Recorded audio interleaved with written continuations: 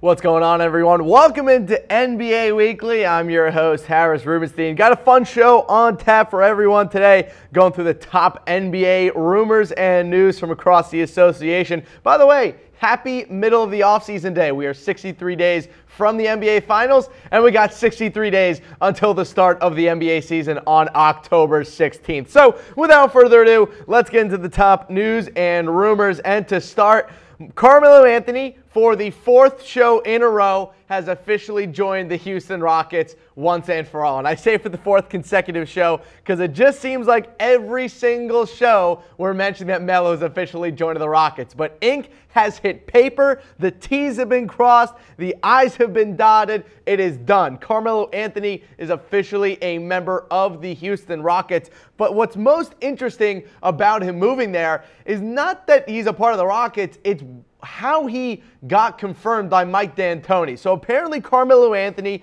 called Mike D'Antoni through this whole process just to see how they would fit, because the two of them obviously had played and coached together in New York. Things didn't go very well, and Melo wanted to clear the air a little bit. But it seems that Melo is very open to any sort of role on the Rockets. He doesn't want to be the primary scorer or the primary playmaker. He says that he's okay being a supporter of other stars on this team, and he also mentioned that he'd be okay coming off the bench. Yes, ladies and gentlemen, Carmelo Anthony, who currently has the longest active starting streak in the NBA, he has never, not once in his entire NBA career, come off the bench. Carmelo Anthony has told the Houston Rockets that he is okay coming off the bench and that he's willing to do so and support the other stars on his team. Now, I personally think a sixth-man role would be perfect. It would be absolutely perfect for Carmelo Anthony. It would help with his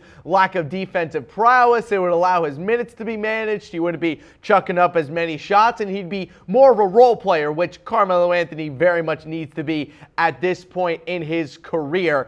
It's just interesting that it's taken so much time for him to be willing. You would hope that when he went to the Thunder, he'd be more willing to have taken a role like that. But for now, it seems that he is going to be okay coming off the bench, which is an absolute miracle for the Houston Rockets. He is going to be a perfect bench guy for them. Because think about it, their first unit is going to be James Harden, Chris Paul, Clint Capella. Their second unit, you add in Eric Gordon plus Carmelo Anthony and DeAnthony Melton. You throw in Nene, Ryan Anderson, plus a couple of nice guys that they have on that bench.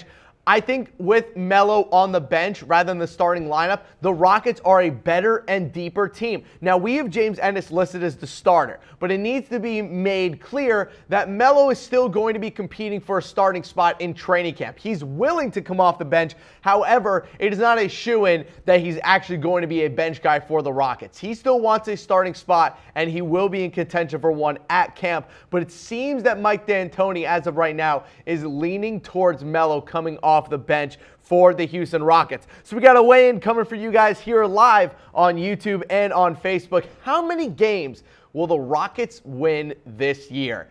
It's tough. They won so many last year. I don't think they're going to hit that 60-win mark again this year. I think 55 to 56 is a good marker for the Houston Rockets. I think that's where they'll probably come in. I mean, look, they still have James Harden. They still have Chris Paul. They brought back Clint Capella. This is still one of the NBA elite teams. I understand that we've kind of chopped them up a little bit because they've lost a lot of good pieces on this team, but let's also take a step back and realize that they did only lose Trevor Ariza and Luc Mbah a Moute. It's not like they lost two perennial All-Stars or the two best players on the team. They only lost Trevor Ariza and Luc Mbah a Moute. They add James Ennis. They bring back PJ Tucker. They bring in Carmelo Anthony. They draft a guy like DeAnthony Melton. So they still have a ton of talent on this team and a lot of quality. I think 55 games is going to end up being the number for the Houston Rockets this year. So let me know in the comment section below. Also, while you're here, let me know what you guys are feeling today. Where are you from? How you doing? Happy Tuesday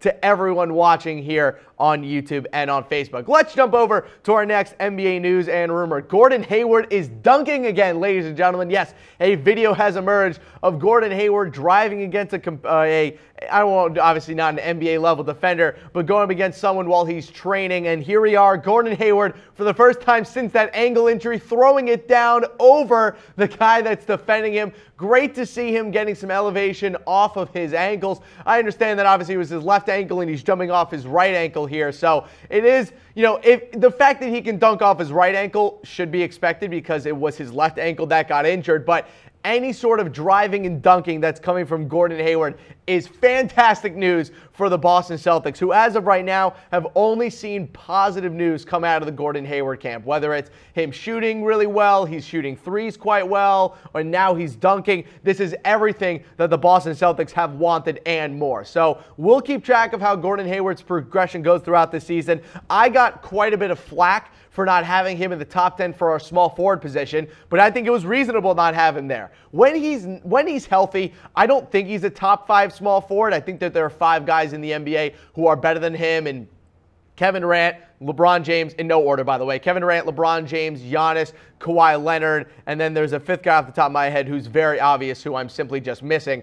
You guys can go check out the top 10 small forwards video that we have on YouTube right now. But if Gordon Hayward's the number 6 small forward in the NBA, and he drops about 4 or 5 spots due to that ankle injury, that puts him at number 10 and number 11. And for me, he came in at number 11 because we have no idea what kind of player he's going to be. But let me know in the comments section, will Gordon Hayward be an all-star this year? Give me a 1 for yes, give me a 2 for no. I say yes, simply because without LeBron James there just simply isn't a ton of talent at the forward position, especially at the small forward position in the Eastern Conference. So I think he will end up being an all-star this year, but I wonder how many Boston Celtics players in general are going to end up making the all-star team this year, because there are a lot of guys who are eligible. I mean, their entire starting 5 are all-star caliber players. Kyrie Irving is an all-star caliber player. Jaylen Brown has almost made it to an all-star game last year. Jason Tatum is probably going to make an all-star team this year. Gordon Hayward has made it in the past, and Al Horford is also an all-star as well. So they have 5 guys who could all realistically end up being an all-star for this team, but we got to see what Gordon Hayward's health is like when the start of the year comes around. Because for me personally, I am not 100% convinced that we're actually going to see a fully healthy Gordon Hayward until maybe about Christmas. I think Christmas is when we'll see him back and ready to go. Got a comment coming in from Raphael Sentinel. The Celtics won't win the East. I highly disagree with you, Raphael. Highly disagree. They're going to win 60 games and win the Eastern Conference. The only team that really could take it from them is the Toronto Raptors with Kawhi Leonard. But I think the Celtics are going to end up winning the Eastern Conference. Let's go to our next NBA news and rumor here. Jahlil Okafor is trying to bulk up. So a picture came out showing a little before and after action with Jahlil Okafor and how well he's been working out so far this summer. Check this out, guys. Jahlil Okafor looks great. The dude is absolutely ripped, or at least he's got abs now. His whole upper body's looking a lot better. Apparently, he's on a new diet and is really trying to, get his training where it needs to be. Look, Jahlil Okafor might just be on his last NBA legs right now. I mean, this is going to be his 3rd team in 2 years, or I should say 3rd team in 3 years with the Sixers. Last year's with the Nets, and now it's with the Pelicans. And if there's a team that he could end up succeeding on, it is the New Orleans Pelicans. I mean, he's going to be part of a very good rotation. I just wonder how much playing time he's actually going to get. They have a lot of guys down low that Alvin Gentry is going to have to go through. Anthony Davis, Nikola Mirotic, Julius Randle. They got Emeka Okafor as well, who they brought up last year, along with Sheik Diallo, who they drafted a couple of years ago. So you add Jahlil Okafor to that mix. I just wonder how many minutes he's going to get, but I think on a 2-year deal with only this year being guaranteed, he's going to get a chance to play, and I'm really hoping that it works out for Jahlil Okafor. He really does deserve the best. All right, so speaking of players in their offseason bodies, so Jahlil Okafor looks great. James Harden, not so much. Not so much. Now, we're not going to talk too much about the whole, Houston nightclub thing where he threw a girl's phone. That's not really, it's just not a huge thing. But what is a huge thing is the fact that James Harden doesn't look great. He's looking a little pudgy in the offseason. You look at that picture on the left, looking too great. You look at the picture on the right, he certainly looks better. But let's just be honest here for a second, because I'm not going to criticize James Harden. He's always been more of a thicker guy than other guards. James Harden could drop 50 points if he gained 30 pounds in a week. This isn't a question over whether or not this is going to affect his long-term viability. It's just that we're 2 months away from the season, and it's not really how you want your reigning MVP to look. And it's just, look, again, I am not a body shamer, all right? I'm certainly not someone who's going out there looking cut as hell. But we've seen pictures of what LeBron James looks like, right? Like, the dude looks incredible at the age of 34 years old. Like, he looks like an absolute monster. And James Harden, the reigning MVP, this doesn't look that great. It's not a good look for James Harden, but I think he'll be just fine for the start of the year. It's just, I mean, look at these pictures again. It's like, this is the reigning league MVP, one of the elite athletes in the NBA.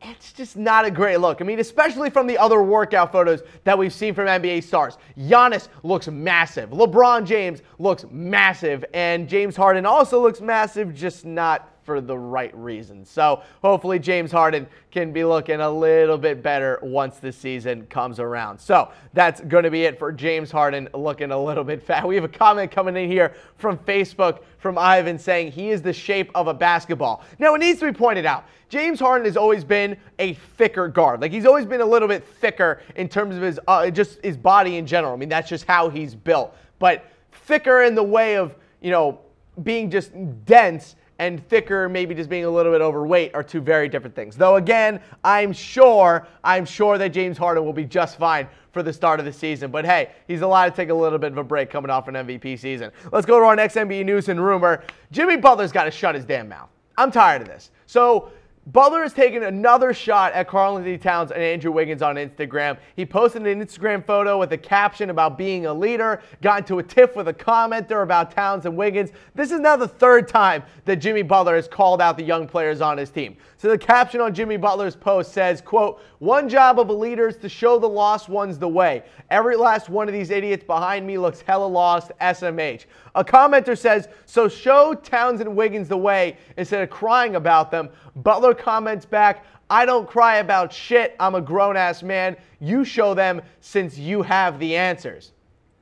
I'm tired of this. I'm tired of hearing about Jimmy Butler calling out players on his team. This is a playoff team you're on, Jimmy Butler. This isn't Chicago where you're on a team with a bunch of crappy players. This is Karl-Anthony Towns, one of the best centers in basketball, who I understand is 23 years old and has a little bit of issues with defense and a little bit of issues with effort. I totally understand. But what are you doing by publicly calling them soft and by publicly just trying to get, basically trying to get yourself traded? You've already turned down an extension. This is the third or fourth time that you've criticized the young players on this team publicly. If you don't want to be there, then stop dumping on the other players on this team. It's not their fault that you don't want to be there. Again, I understand that Towns and Wiggins have effort problems. I agree. I think it's one of the biggest things holding both of their careers back. But if you're Jimmy Butler and you're trying to be a leader on this team, this is the impact that you're trying to make by just calling them out on Instagram and on social media. You're a grown-ass man. You're calling out kids on social media. It's weak. It's weak. Like, you're so above this, Jimmy Butler. Like, you are above this. You're a multi-time All-Star. You're one of the 20 to 25 to 30 best players in the NBA, and this is the crap that you're getting yourself into in the offseason. It's just not necessary. It's a waste of time. Whose side are you guys on? Give me a B for Jimmy Butler, type a T for Karl-Anthony Towns. I'm on Towns' side of this. I just don't agree with Jimmy Butler calling these guys out during the offseason. If you're such a grown-ass man, why are you taking to your Instagram comments to call out your fellow players? Like, it's hypocritical. It just doesn't make a lot of sense to me. Got a comment coming in here from Mac Ferguson on Facebook. Butler needs to join the Knicks. I don't know. Maybe he'll call out Kristaps Porzingis and Kevin Knox for missing a couple shots throughout a game and not letting him shoot the ball. Who knows? Jimmy Butler has complained every single place that he's been. He complained in Chicago. Now he's complaining in Minnesota. He's a great player. I'm not saying he's not a good player. I'm just tired of Jimmy Butler constantly blaming other people. Like, just go out there, play your game, and figure it out. Like, I just don't understand why he feels the need to call out these guys. Corey Woodruff coming in saying Butler going to the Lakers. Look, he's a bulldog. All right, I like Jimmy Butler a lot as a player. He's a bulldog, great defensive player, he's a good two-way player as well. I don't understand what he gains by calling out these guys. We know he already has a problem with them. We get it. We know he has a little bit of an issue with their effort and their defense. but fix it on the basketball court. Don't fix it in the Instagram comments. You gain absolutely nothing by calling out teammates on social media. I just don't understand it. Let's go to our next one here. Before I get into this story, I just want to point something out. My belief system, regardless of religion or this or that, I believe in one thing. I believe in karma. I believe that what you give comes back to you. What goes around comes around. So Clippers, remember, karma always wins. And I say this because the Clippers fired Bruce Bowen, their color commentator for their TV network, because he made critical comments about Kawhi Leonard last season and this offseason. And with the Clippers planning on making a run at Kawhi, they don't want the issues, so they outright did not allow Bruce Bowen to come back. Bruce Bowen, mind you, spent 8 to 9 years with the San Antonio Spurs from 2001 to 2009. He knows Greg Popovich. He played under Greg Popovich. If there's anyone who'd be allowed to comment about the Spurs situation, Bruce Bowen is a part of that group. He's absolutely someone who's allowed to comment on anything going on with the San Antonio Spurs. And I get it. He's not on the Spurs anymore. He's now was the TV analyst for the Clippers. But karma is a son of a bitch. It really is. And just remember, Clippers, if you're firing a guy simply because he made one critical comment about Kawhi Leonard, karma. You're not going to get Kawhi. And whether it's because of karma or whether it's just because he's not actually going to join the Clippers because he's going to go to Lakers, it remains to be seen. But not cool at all. Not cool at all to fire Bruce Bowen simply because he made a critical comment about Kawhi Leonard, which, mind you, his comment was nothing that was out of the ordinary. Like, he didn't come out and say, oh, you know, Kawhi Leonard sucks. Oh, he's the worst person ever. All he basically said in his comments was that Kawhi Leonard was getting bad advice. That's what he said. Quote, I think he's getting bad advice. I think what you're starting to see now is an individual given a certain amount of advice, and it's not the right advice. Here it is. You were protected in San Antonio. You were able to come up during a time where you could lead on Tim, Tony, and Manu Ginobili. I think there's nothing but excuses going on. First it was, well, I was misdiagnosed. Look here, you got $18 million this year and you think they're trying to rush you. You didn't play for most part of a full season last year and you're the go-to guy, you're the franchise, and you want to say that they didn't have your best interest at heart. Are you kidding me? End quote. So there's not a single quote in there that Bruce Bowen is saying that is inaccurate. He did call out the Spurs medical staff despite the fact, like, for whatever reason, because, you know, who knows, maybe he didn't like the opinion that they were giving him. And now he's also saying that he's getting bad advice, which he is. He's absolutely getting bad advice. Whether it's his uncle or anyone else in his family, clearly they have no idea how the NBA landscape is working because all they've done now is ruin Kawhi Leonard's reputation. So I think karma's going to bite the Clippers in the butt big time here. You can't just fire a dude because he's making comments about a player that isn't even on your team yet. He's not on your team.